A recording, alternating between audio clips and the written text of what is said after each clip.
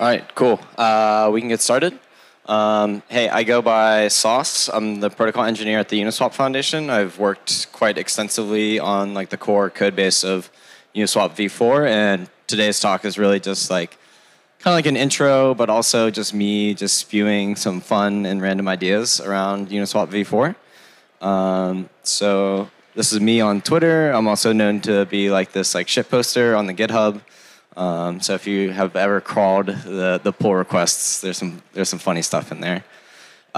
Okay, quickly. So v4 is more than just hooks. It's kind of like a big feature in v4. But we have a singleton design. So what that means is it's a single contract where all the tokens are sort of held and custodied by the single contract versus like the v3 design. This is a lot more gas efficient. And because of this singleton design, we have this thing called flash accounting, or some people also call it like deferred balance accounting. And the idea is like you can stack a bunch of operations that create like credits or debits. And at the very end of the transaction, you do that final token settlement. Whereas normally, like if you were to swap and then add liquidity, you would have to swap, do token transfers, and then add liquidity, another set of token transfers. But with flash accounting, that all just kind of happens at the very end. ERC 6909, it's essentially a wrapper for ERC20s. It allows you to keep your ERC20s within the core contract and allows you to efficiently trade value back and forth. So it's really useful for like MEV bots or like high frequency traders. Another feature is native ETH. So in v2 and v3, you have to wrap your Ether in order to trade ETH. But in v4, we also directly support the native ETH token. Also, again, for gas efficiency. There's this new thing in v4 called donations. And it's related to liquidity provision, where you can kind of donate revenue to in-range LPs. It's a mechanism possibly for like value redistribution. So that's another interesting aspect of v4. And then the last thing with v4 is like there are no fee tiers. You can have all sorts of different fees, like 4 basis points, 22 basis points. And then another area that we see developers engage with is really dynamic fees.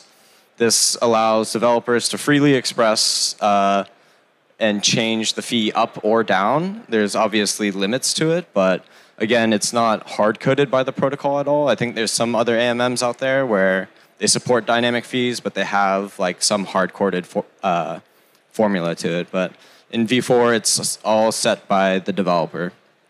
And then lastly, hooks, which is kind of like the majority of our talk today.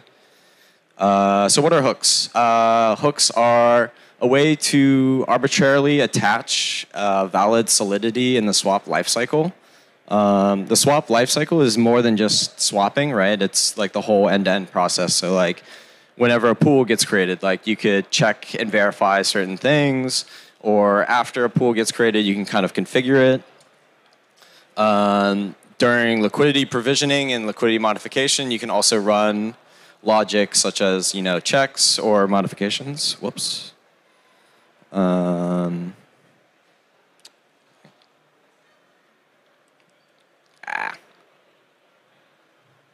does this not? Okay, cool. Sorry. And then, of course, you have swapping. So before a swap happens, you could update the dynamic fee. You can modify liquidity to concentrate liquidity. And then after a swap happens, you could write like storage for like an oracle. And then also, as I mentioned in donate, I haven't seen a lot of hooks around donate, so that is also like another interesting area to explore. And so this is what hooks kind of look like. It's what you would expect. So before a swap happens, it does this check to see if the pool is configured for it. If before swap does exist, it makes this external call to your hook contract. So where it pulls off to the right, that's a totally separate contract that you would implement, and then it returns back to the core contract to run the swap logic. This is what the code looks like. I'll do kind of a deeper dive, but again, like a hook is really a deployed contract that adheres to a certain interface where you can then add some logic to the swap lifecycle.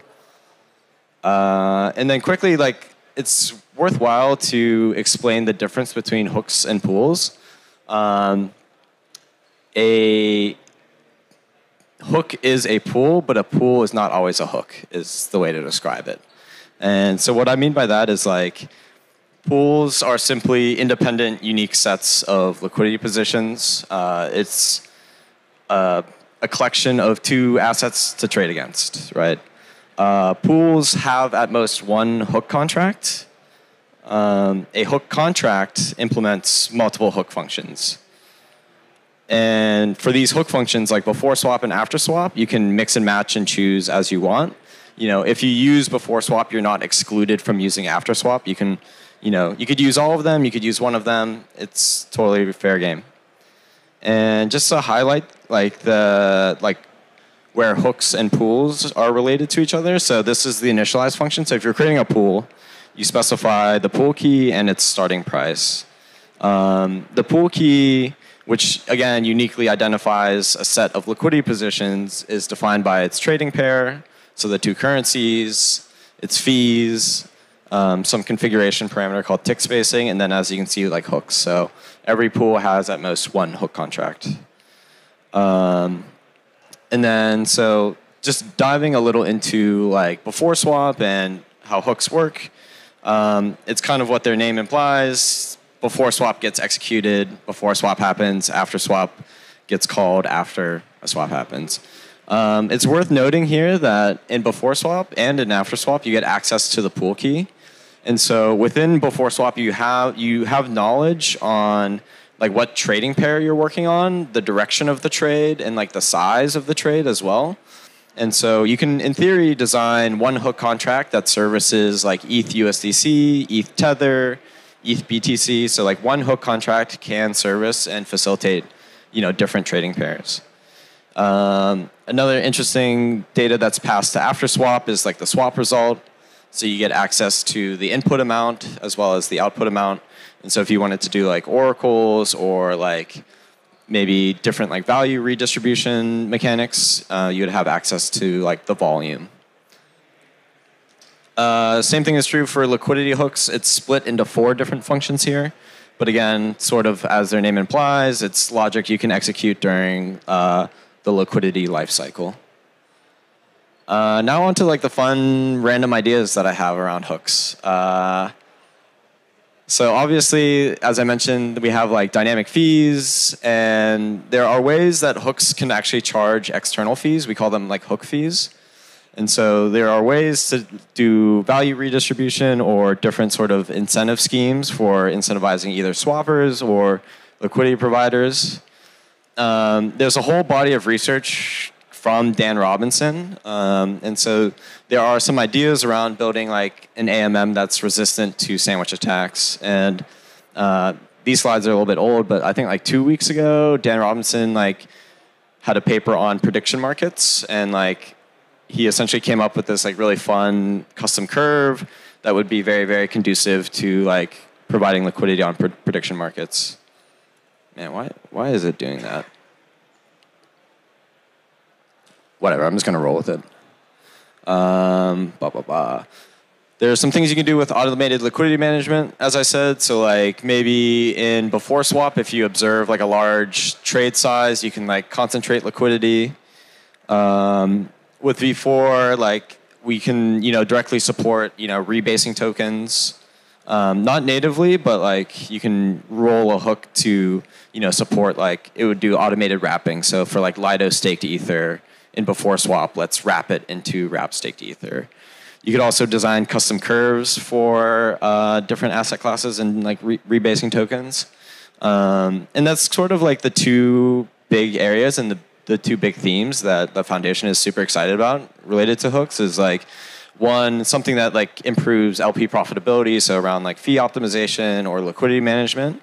And then the other side of the things that we're interested in are like hooks specifically designed for certain asset classes and asset types.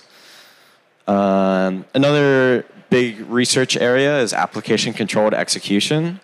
I think people also call it app-specific sequencing or ASS. And this is kind of like related to, again, Dan Robinson, where like in a hook you can, in theory, like control the order of transactions that are being fulfilled. And so you could maybe order the transactions based on some auction or some sort of fee.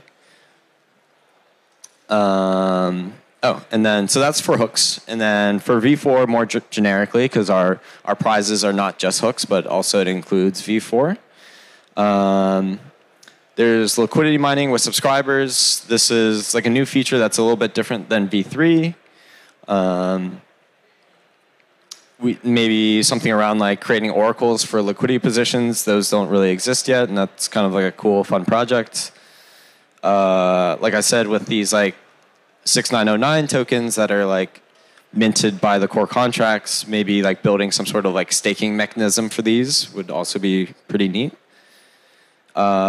Developer tooling, of course, is always like a very fun topic. This could be anything from like testing kits, I think, and like back testing, like LP performance, just anything to like really streamline and like supercharge like the hook building experience. Are some really, really great ideas to build in V4. Another area is like indexing as well, like maybe setting up a ponder schema would be really cool for us. And then so lastly, I guess just to go into our like prizes. So our biggest prize is hooks. If you just implement a hook that has a dynamic fee or a custom curve, or some sort of like fun like value redistribution thing, like anti just in time. And then our second category is around integrations, kind of like anything where you might be using V4 as a dependency for your project, but you're not directly building a hook is totally eligible. And then our last category is obviously for Unichain. It's just, build some fun DeFi app on Unichain. And that's me on, that's me on Twitter and Telegram, so you can reach me there. We are super active on the Discord. We have docs. If you are interested in building a hook, I recommend our V4 template. It sets up the dependencies, gives you a boilerplate hook. The tests are all set up. So that's a really, really nice place to start. And then, I can open up the floor for any questions.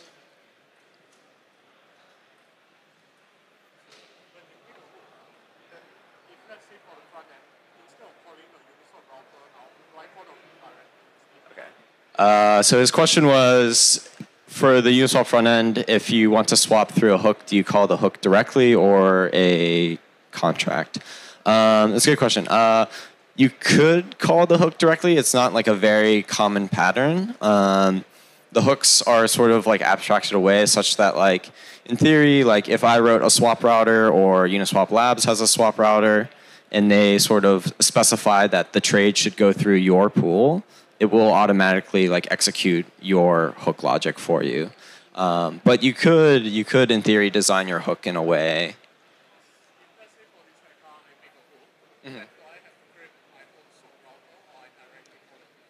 So the question was, if for the hackathon you make your own hook, do you have to roll your own swap router? No, you don't have to. We have universal router, and I believe I will be merging documentation on it. And then there's a like really, really simple test router that's included in V4 template, and it has like an example for how to use it. And that's good for like a single pool trade. Like you can like directly just trade on your hook.